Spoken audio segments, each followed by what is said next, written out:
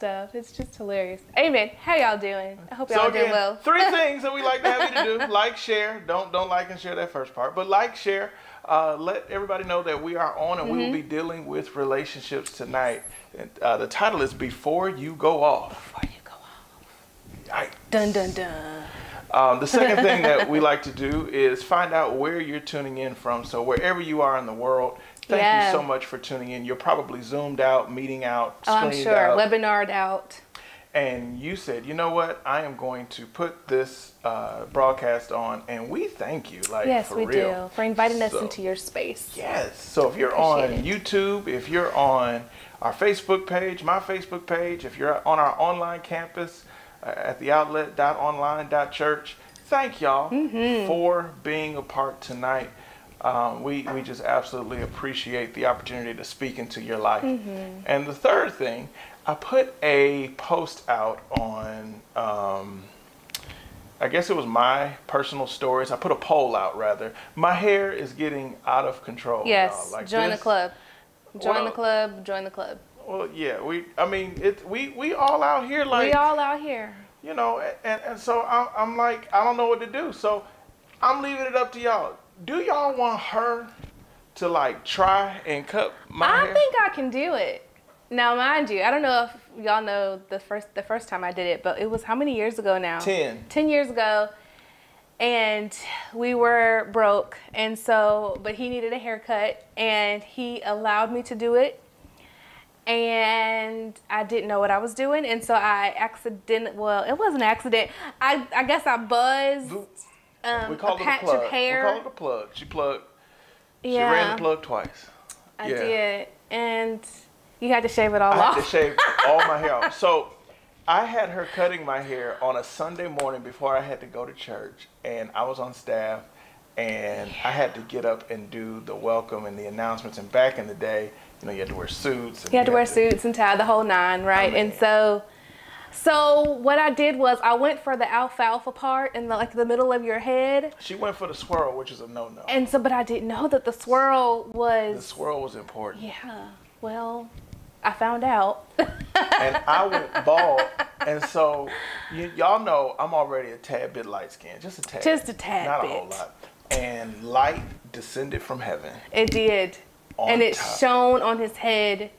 And he looked very angelic. So everybody was just like, you know, Vince, I don't know if you've been spending time with God, but you look really bright. Look really holy. I look.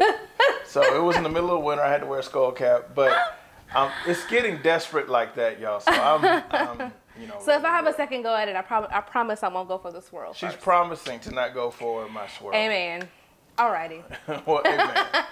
So tonight we are going to talk about the topic of before you go off. Before you go off. Before you fly off the handle. And this is not a if, this is a when, because absolutely. Now there are some people who are extremely self-disciplined and self-controlled where you have no emotional outburst whatsoever. You don't let your words fly off the handle. You don't do that. But for the other 99% of us, we have to be mindful of our words. Very intentional. What we're saying. And now that we're living in such close proxemics with our loved ones. Yes. And for those who may be working, you know, we've been having conversations with people who, you know, they used to have control over their schedules. They could set their own hours, set their own meetings, set their own appointments.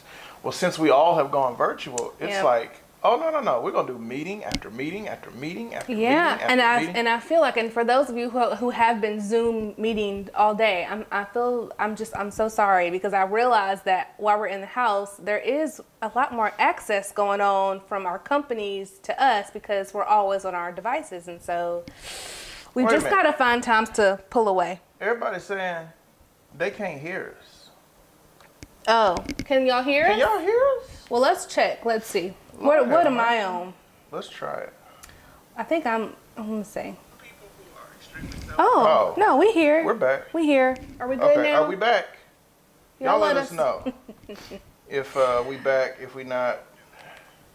Oh no, they can hear us. Y'all can hear us. Amen. Amen. Awesome. Oh, we're about to delve into the word, and we ain't going on. So we are live as y'all can see. Yeah, this is not pre-recorded. Live. This is live as it gets. Live at 5. So 8. Go ahead. Continue with No. your story. So, yeah, and I realize it's more access. So I was just saying that we have to kind of find ways to rest, right? Because I just don't think in this season it's going to be given to us. It's not going to passively come. We've got to fight for our rest and find those times. So in the comments, can you all let us know some things that you're doing to unplug when you're in close proximics with everyone, or, you know, being at the house? Like, what are some things that you do to help you unplug and help you reset? And we want to talk about our words. We want to talk about our responses. We want to talk about how to handle irritation tonight. Because the measure of our spiritual maturity is found in our response when things don't go our way and when we perceive things to happen and to be said outside of what we'd like. Absolutely. And so if you have your Bibles, go with me to James chapter 1, verse 19. James chapter 1, verse 19. And we're going to be reading in the New Living Translation to start. We'll read verses 19 and 20, and then my wife, you'll pick up in the Amplified as well in James 19 and 20. And so it says, "Understand this, my dear brothers and sisters. You must all be quick to listen, slow to speak, and slow to get angry." It says, "Human anger does not produce the righteousness of God." Verse 19 in the Amplified says, "Oh, understand this, my beloved brethren. Let every man be quick to hear, a ready listener, slow to speak, slow to take offense and to get angry. For a man's anger does not promote the righteousness of God, wishes and requires." I don't know. That's the Amplified something. The classic. Else. The classic. Okay. And you have the so updated I have one. the I don't know what that says. AMPC. That mine just says classic. Amplified. So we might have to add us another Bible. We have to add us another Bible. So I love this rendition. It says, "Understand this, my beloved brothers and sisters. Let everyone be quick to hear, be a careful, thoughtful listener, slow to speak, a speaker of carefully chosen words, and slow to anger, patient, reflective, and forgiving." So there was a word there that said that we need to be quick to hear, slow to speak, slow to anger. Well, what happens naturally is that we're slow to hear, quick to speak, quick to anger. Oh, yeah. So taking the moment to be slow to our response and immediate in our hearing is that we have to reflect. And here's a quote we want you all to write down and remember and anchor on tonight. I mean, if we had a lesson for the night, this one would be it. It is simply, when you take time to reflect, you'll have fewer moments that you regret. Let me say that again. When you take time to reflect, you will have fewer moments that you regret. Yeah, a lot of times when we are in the moment and we're heated, we're saying things that later on we wish we probably had never said. And so I think stopping and reflecting on what was said, giving us a chance to create a response, not out of anger or out of emotion, but out of calmness, right? So when we're communicating not out of hurt, but we've had time to process it. And I think that's important, that we give ourselves time to process what was actually said. And let me update this also for our technological age. So let's talk about communicating by text message or communicating using words over digital means, whether it be email, whether it be, you know, an inbox, etc. What we should probably progress to do, especially with critical conversations, is communicate data by text. Never try to communicate feelings or emotion by text. I think it could sometimes it works, and I think the person has to know you, right, to know kind of how it's coming across, and even then it could sometimes be a little iffy. Anytime you leave the other person to interpret your heart, you're leaving room for error. Yes. So what we want to say in a heated debate, because don't it feel good when someone says something and you perceive it's a tad bit crosswise, and you have that boiling anger that's just rising up, and you were like, I am going to set it all today. My wife likes to call it nice nasty. You have a way of saying, you know. And we typically do that at work. Oh. So when a colleague. Per my last email, which means, did you not hear what I just said? Yeah. To my understanding, like, what are you missing? Like we have a way to be nice, nasty, or in our text messages when we start sending, we could be excited. We could be trying to communicate jubilation, and we're sending our words in all caps and exclamation marks, and the person on the other end receiving it could perceive that we are just yelling the entire time. Yeah. Talking to those who lead teams, supervisors, business owners, managers. When you're communicating to those in which you are leading, it's important that in your communication to the hearer, you must communicate stability first. You must communicate that all is well first in your initial conversation. I believe that it's irresponsible for any leader, whether it's a leader of a relationship, leader of an organization, to communicate and leave instability just floating in the air. So explain to us what that means when you're saying leave instability. Break that down a little bit more. All right. So when others are hearing what we're saying, especially when it comes out the blue, we have to learn the art of reframing. And we'll spend an entire lesson on reframing when we get to James chapter 3. But we need to make it a point where we consider, how is this going to be perceived by the person who is on the other end of what I'm communicating? As opposed to, listen, I just say it and you need to just receive it how I say it. And if you too sensitive to receive it the way that I say it, that's immature from a leadership perspective. And quite honestly, those who say, I say it the way I say it and you need to receive it how I say it, those are sometimes the most emotionally immature and weak individuals that I have. I mean, and I don't mean to say weak. It's very harsh. But it's the truth. Sometimes those who are very brash in their communication or abrasive cannot receive the same type of communication. That's true. That's true. And a lot of times you'll see those who dish it really can't take it. However, when we're working with people like that, we can't be abrasive like them because two wrongs don't make a right. Don't make a right. So we have to learn how to communicate in a way that respects the other person, in a way that also makes sure our triggers are not coming through in our communication, right? Because sometimes we can get triggered, y'all. Y'all have been there. And you want to lead into tough conversations with love. You want to lead in by laying a foundation of, I care for the person.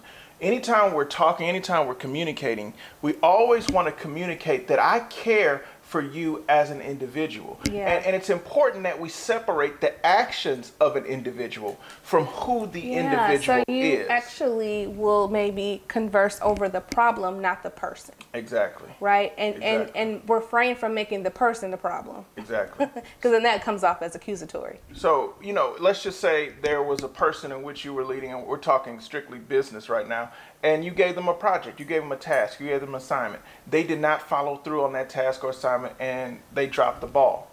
What you have to do coming in is say, listen, you're a great asset to our team, or plus minus plus. Plus minus plus. Or listen, we believe in you. However, this is what, not you are what, this is what we need to address. Your lack of time management, your procrastination, your inability to follow through on details is really hurting us, and it's hurting your performance. Watch this. How can we work together to ensure that we can deliver a better outcome going forward? That's business wise.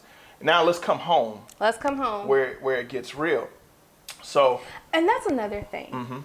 For a lot of the businesses, entrepreneurs, and people that are working corporate, bring your manners that you use with your coworkers, bring them home. Bring no manners home. Bring them home, because a lot of times we tend to do that at work, but we don't extend that same grace in the house. Like, we are the best customer service reps at work. Like, someone could be going smooth off on us on the other line. Prior to going into full-time ministry, I worked in a service industry. I used to repair internets. And, people would blame you for their whatever reason. And you would get lambasted the whole time. They would just lay into you on one side or the other. And you are trained to say, I'm terribly sorry for that experience for you. You've called me. What can I do to make things right? We have all those manners corporate. Yes. We come home and we say it one more time. We just lose it. Say it one more time. Say it one more time. Oh gosh. And Yes, we have to give our family grace. Yes, give our family grace, give our relationships grace. And when we come home, to communicate stability first, say, hey, listen, framing. Again, we'll talk about this in James 3. Frame your conversation. Say, hey, I appreciate all that you do. Yeah. I really do. Yeah. However, here's this one area here are these multiple areas that maybe we can together go through to see how we can come to resolution. Because as it said in James 1:20, if we look back there, it says human anger does not produce the righteousness God desires. So we naturally think like, okay, I'm going to show them. And I'm going to show them. I've been guilty of it. We all have. We all have. Oh, you didn't come correct? Oh, absolutely. Okay. Absolutely. Set it off. Not in a good way. But it says human anger does not produce the righteousness that God produced. So if we really are spiritually mature and growing in our walk with the Lord, we have to say, okay, my anger and handling things my way will not produce the outcome that I am looking for. So what are you trying to do? Get your point across or grow the relationship up so that you all can walk in closer and greater harmony and unity? Yeah, that's the thing. If you're just conversing to win or to let everybody see your point, then it's not going to go over well, number one. I think everybody has to compromise and be open, right? It says be slow or quick to listen. Be open to hearing what others are truly saying. And sometimes we hear when we kind of go back, when we reflect, we kind of sometimes see that we heard it wrong. Yeah. And then we popped off for something that wasn't even said in that way. And so I think it's important. I love what that scripture says. Let's be patient. Let's be forgiving. Let's be reflective. Yes. Yeah. Yes. Amen. Amen. Now, why is this so important? Before we go off, to be quick to listen. I believe it's in Ecclesiastes, I want to say. Maybe you all can look it up, type in Google, or maybe you all know. It says a fool speaks before they hear the whole conclusion of the matter. Yeah. And one thing that I've had to grow in as a leader, I think we all had to. As a husband, is before I respond, I want to hear everything. Give me everything.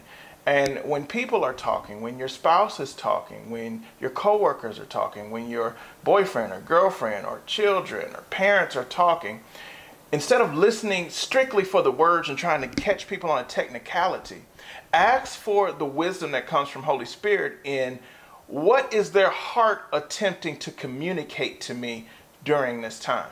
Yes. So, if you're leading people, they are going to have complaints. They're going to have concerns. And what I've had to learn, number one, the weight of a pastor, the weight of the head of an organization, what you say matters. Oh my gosh. And sends ripple effects. And it impacts people. And I think sometimes more than we know. Now, I will say this. Sometimes we're saying things and people get hurt unintentionally. And we never meant to say something. I know there are times where I've triggered somebody and I never meant to trigger anybody, and that's going to happen. And so we're not going to sit up here and tell you that everything you're saying is going to be taken lovely and in a good, positive manner. You can try to say things the right way and still be taken out of context. You really can.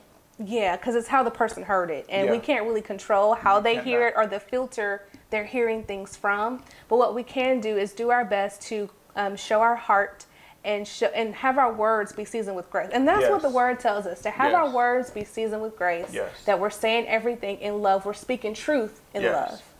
Yes. Amen. I hope that helps somebody. But that, in essence, is the nature of what it means to be a leader. So, as a pastor, I'm mindful that I just can't, I can't say everything that comes to my head. I can't. I just have to. But, buddy, some stuff come up there, you just got to. Well, in marriage, I can't say everything that comes to my head. No. I can't even say everything that I am pushed to the edge to want to say. Again, verse 20, human anger doesn't produce the righteousness or the change that God desires out of the relationship. And when you're quiet, sometimes people will tell you everything you need to know. Everything you need to know. Just be quiet. But I will say, there's that old saying, sticks and stones may break my bones, but words can never hurt me. Y'all, that's a lie. That's a lie. It's a lie. Words can hurt. Words have impact. And it's one of those things that when you say it, it's out there. You cannot take them back. And so it's very crucial that, you know, even the word teaches us life and death are in the power of our tongue. And when we say things, what are we saying? Yeah. And that's a good way to kind of indicate to us, what's our self-talk like? What are people hearing? Yeah, and what I've been conscious of this lately. So anytime I'm feeling something like any kind of bit of anxiety, I go, ooh, what have I been talking to myself? And it comes so naturally because you're just thinking. These are just thoughts, right? But your thoughts are sending you on a path, and so you have to be careful about what you're saying to yourself. And if it's negative, you have to start counteracting some of that stuff. Yes, we're at home. Yes, we're quarantined. Yes, the kids are probably getting on our nerves. However, our family is blessed. You know, we're together. Our family's healthy. Our family has, I mean, you have to think about what's good and say, okay, Lord, you have given me grace for this season, and I can do this. And so just kind of start counteracting some of those things we've been telling ourselves. You know, I'll share an honest moment with everybody on the camera. So there are times where I go back and reflect on relationships in my life that are broken. You know, I don't want you all to think that in my life, every relationship that I've wanted to work has worked. There are some relationships in my life that I genuinely desire to want them to work, but they don't. And, you know, that's not easy, me being a very relational individual. Yeah. You know, wanting to have an amicable relationship with different individuals is important, but sometimes I let people be what they're going to be. But when I reflect on what broke down in the relationship, it always is not the other person. There are moments where you had a part to play in it as well. And I'm going to be as honest as I can be with y'all tonight. When I became a senior pastor, I immediately understood things that I didn't understand serving on other church staffs. What I mean by that is there were things that I would say or things that I would do, not from a malicious standpoint, but just from a, you know, I thought that I needed to say it at the moment. I thought I needed to say it at the time. And I realized, being a senior pastor, every seed you sow, good, watch this, and bad, you're going to end up seeing. Similar to parents, if you're out there, let me know if this has happened to you so y'all can give us a heads up. But have your kids done something that you didn't necessarily tell them that they needed to do, but they did, and you're like, "Ooh, I did that when I was." You almost saw yourself in your kids. You see yourself, and so you know, I began to hear statements and begin to have statements said to me, because as a pastor, you boy, let me tell you, you better love the Lord and know He called you. There have been some statements that have been shared. I mean, knocked the wind out my sails, and I'm sitting up there saying, "Man." And when I was in that same role, I remember saying something similar. You said some stuff. And so, you know, when you take an evaluation of your own life of what could I have said better? Yeah. Not that I would change what I said, but what could I have said better? And some of these things you'll probably never know until you get in that position. Because I will say, you didn't know how you came off until you became a senior pastor, and then people are talking to you like you talked to, you know, my former senior pastor. Right. So I just want to publicly, I'm gonna go, every senior pastor I ever worked for, whether knowingly or unknowingly, I'm sorry. Like, because you live, you learn, you grow, and you don't understand. Watch this. So when you understand that you, as an individual, you're flawed. Yes. When you understand that you don't say everything right. That's right. When someone else says something crazy off the wall, you can extend the grace and say, listen, I get it. I understand. Been there. Okay, how can we work together? And that's where growth comes from. So, you know, in relationships, let's get off our high horse. That's right. Let's stop saying, I never do. I never do. Oh, don't you say nothing. Never say never. Say, I would like to think that I would not, ... Yeah.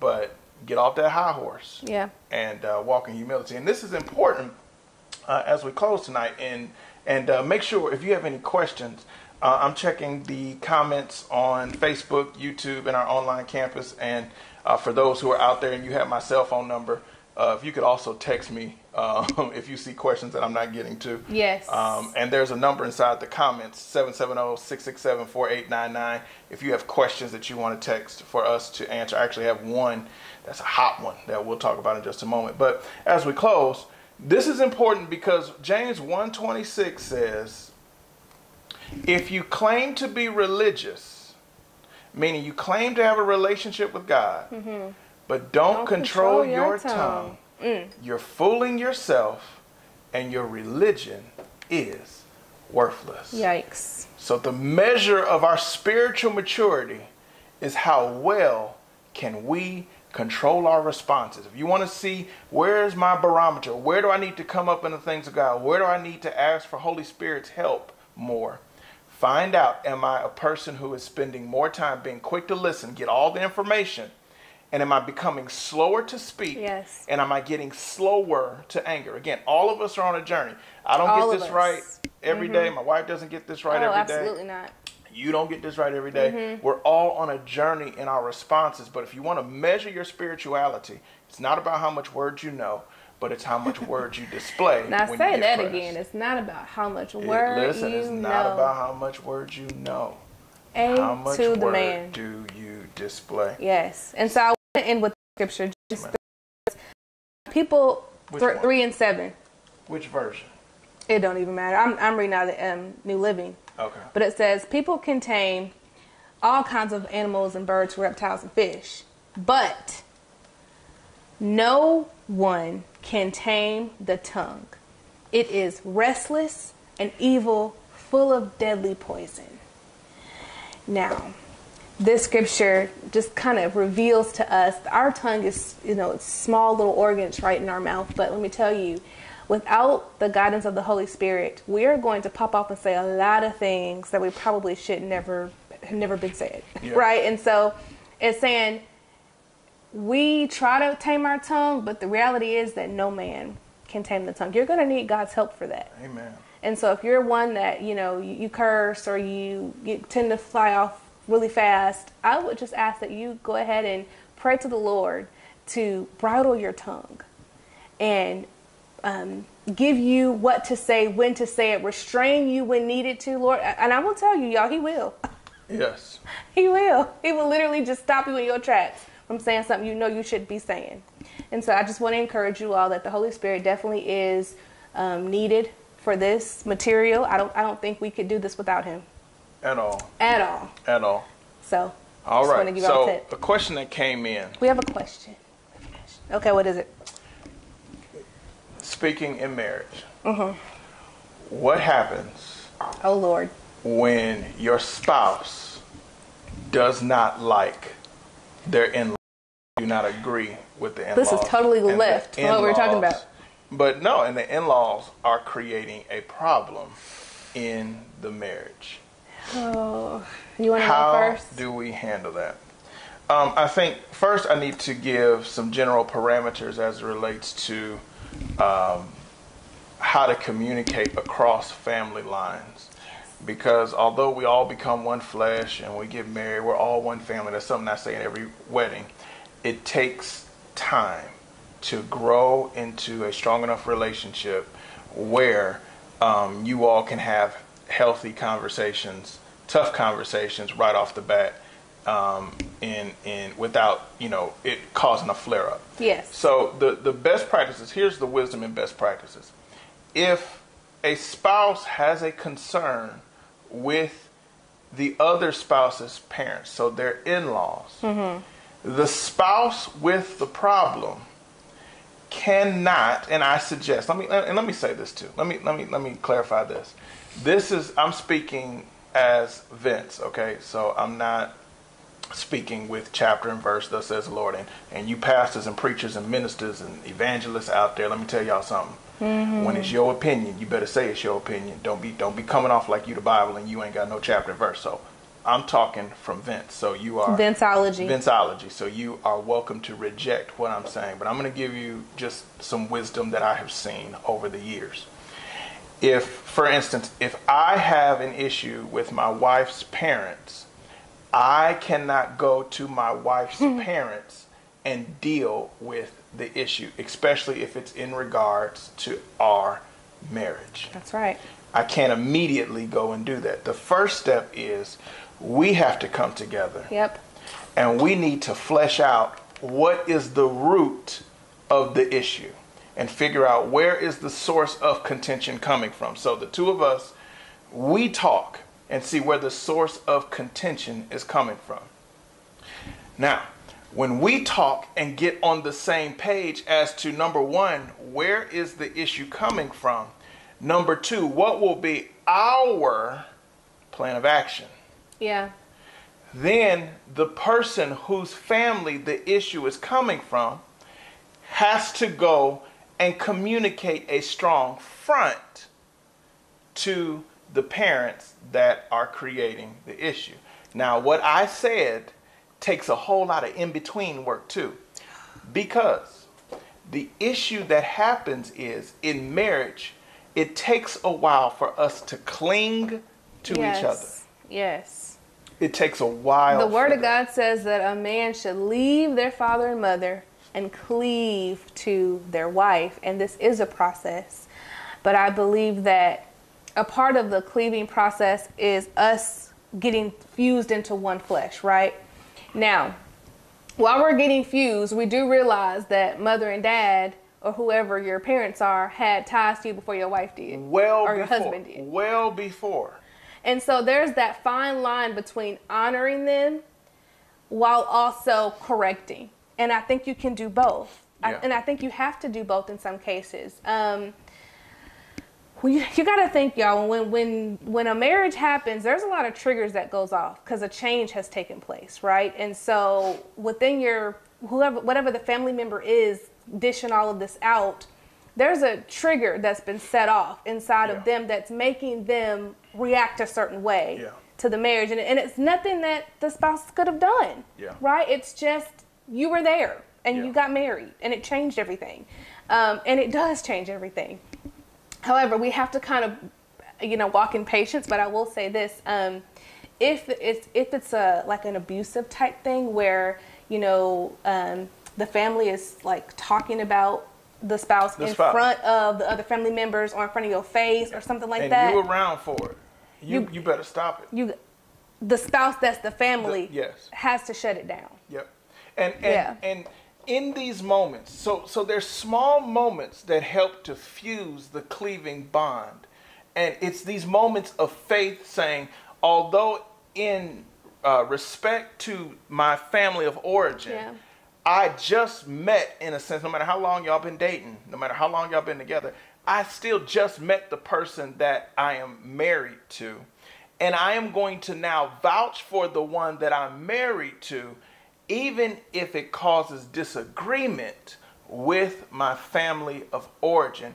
And those moments right there, let me tell y'all. Those are hard. Those are not only hard moments, but let's just say you don't own up to your end of that. You actually create more division in your own house. Yeah, you do. And what happens is, if we keep failing these moments where it's time for me to talk to my family, to say, I do not appreciate the disrespect that you're showing toward my marriage. Because if they're talking about your spouse, like, I'm not talking about you, I'm talking about your spouse. No, Let me tell you, they're talking about you. Talking about you too. Y'all are one flesh now. So anything that, any kind of whatever derogatory statements they're making towards one, it's towards both. And listen. So my wife and her mother are very close. Yes. And they are really, I would say, best friends. Yeah. We were, or are still. Yeah. But there came a point when, after we got married, both of our parents, things changed. Because it's a shift. So it went from that's my baby to that's their spouse. Yeah. And so it doesn't mean the relationship is no longer gone. It just means the relationship needs to update. And so you have to communicate that it's not a competition of do I love my family of origin more than I love my spouse. It's more of I love my spouse, but that love is different from how I love my family of origin. This is not a competition. Yeah. So as soon as, let's just say you're the person that's to go talk to your family, you have to communicate that this is not a competition. This isn't who do you love more. Listen, if they're even manipulating you with that, after all I've done for you, after all I've been through for you, I have brought you to, listen, we are not negating all that they've done. You can't take any of that back, nor can you pay any of that back. Right. But what you have to say is, I'm not negating all that you've done. However, for where I'm at today, I can't be around for whatever the root cause of the contention is. If you have to maybe not go see them as much, that's okay. You know, because if it's bringing toxicity into your home, that's not a healthy place. That's not a healthy place. And some family members can be a little toxic, and you just got to know which ones are which. And, you know, love them, but sometimes love them from a distance if you have to, right? If it's that bad. I don't know your situation, but for the one who ask this question, but if it's that bad, do what you need to do to keep your marriage and your house peaceful and healthy. But now, if you choose, while married, your family of origin, just know that's who you've chosen for life. You're cleaving now. You're cleaving to the family. You're still cleaving to your family. And it's resonating in whoever the spouse is, saying, okay, so they've just chosen who they really love, or not even who they really love, but who they're willing to protect and lead, which is when we went to the marriage vows and we said our vows in front of God and everybody, we were saying, I submit to your leadership. Well, now my leadership has just abandoned me. My leadership has just put me out there and let people talk about me, let people embarrass me and harass me, and that's not okay. And husbands, or wives, when the wife goes and she chooses her family of origin over the husband, it tells the husband that I'm not here to be that ribcage. I'm not here to be your helpmeet. I'm here to love you to a point. And again, you've just disrespected his leadership. As if we go back to our family, you're just basically saying, yeah, you're not enough. And these are harsh. This is harsh, and sometimes it's very complicated when you're going through this process. We understand, like, we're not saying this stuff is easy to do, but it's something that has to be done for the sanity of not only your marriage, but what you're doing is you're prioritizing your life in the order that it should be prioritized. Yeah. And marriage, let me tell you, marriage does come before everything else. It's God, your spouse, God, your spouse, your kids, and then everybody else, family of origin and friends, and that truly is the priority that must take place. Yeah. Man, we could actually have a whole night on just how to deal with the in-laws so that you maintain peace. Yeah. You are a peacemaker, not a peacekeeper, where you're trying to placate both sides. Peacemaker says, I've got to have the tough conversations for the sake of all of the relationships that I love. And so if one spouse, again, is having concerns about their in-laws, the home of origin, wherever it is, if my wife had concerns about my family of origin, then it's on me to go to my family of origin and have loving dialogue to find out, what we can do best. Yeah. It is not the time for me to go to my family of origin and say, well, you know how my wife is, y'all. Oh, please don't throw them under the bus. Don't throw them under the bus. And that is throwing them under the bus. Or if, let's say, one spouse doesn't feel comfortable going to a family outing, don't call your family and say, well, she don't want to come. I would come. No, we're unable to make it. That's what you say. It's a united front. And listen, when you're having some real vulnerable, personal disagreements, arguments, something just major happens, and you think, I need to run back to my family of origin and tell them because they are my safe space. Listen, you and your spouse could have made up, had some makeup sex, important, and y'all could be good. And when that spouse comes back around the family looking at them like, oh yeah, family got the side eye.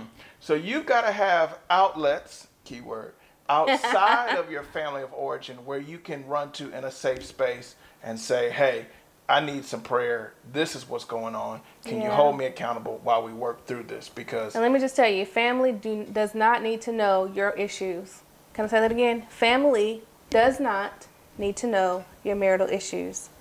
sometimes we go through things and we have to get, like he says, a wisdom or counsel of people, wise counsel outside of the family base. Because what's going to happen is people have already kind of taken sides, especially if you, whatever with the family. Oh, listen, my mom is going to take my side.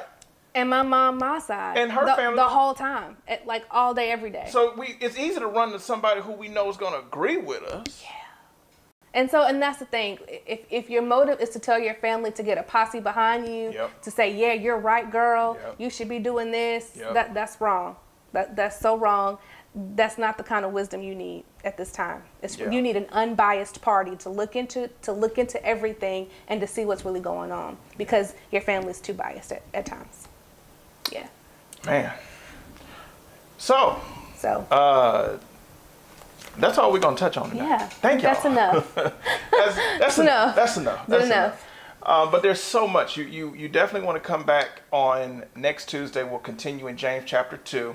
On this Friday, we have really heard the request of our community asking for direct support for marriages, for couples, for those dating, engaged, getting ready to have blended families. We're going to be offering a free marriage webinar with our marriage counselors. Mm-hmm. So my wife and I, we not only have gone to intensive marriage counseling for an entire week, my wife and I are in marriage counseling once a month. Yes.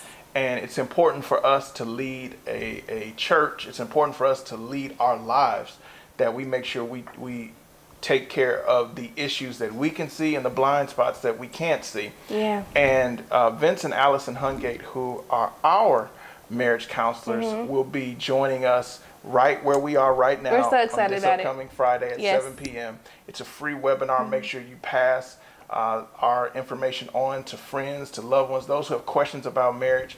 You can send them in ahead of time, and we will make sure we get to them. But we are committed over the next month to really touch on everything. Right after we come out of marriage, we're going to be dealing with unmarried and deal with the landscape that it is today.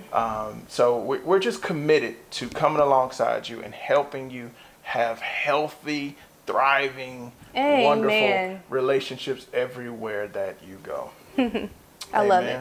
Yes. Amen. Well, we want to pray and then close out tonight. So if you would just join us. Heavenly Father, we worship you. We thank you. I praise you for every person that's watching, every person who may have relationship questions, struggles, concerns. Give to them wisdom and understanding in you, Father. For those whose households may have turmoil, may have dismay, may be in disarray, God, I'm asking that your love is revealed. Show them how much you love them so that they can be that example in their house. For it says your goodness turns people to repentance. So, Father, I say that your love will turn those situations around. We thank you for these things. In Jesus' name, amen. Amen. We love you all so much. Guys. Thank y'all so much for tuning in tonight. And we'll see y'all Have a wonderful night later on this week. Bye-bye. Bye-bye.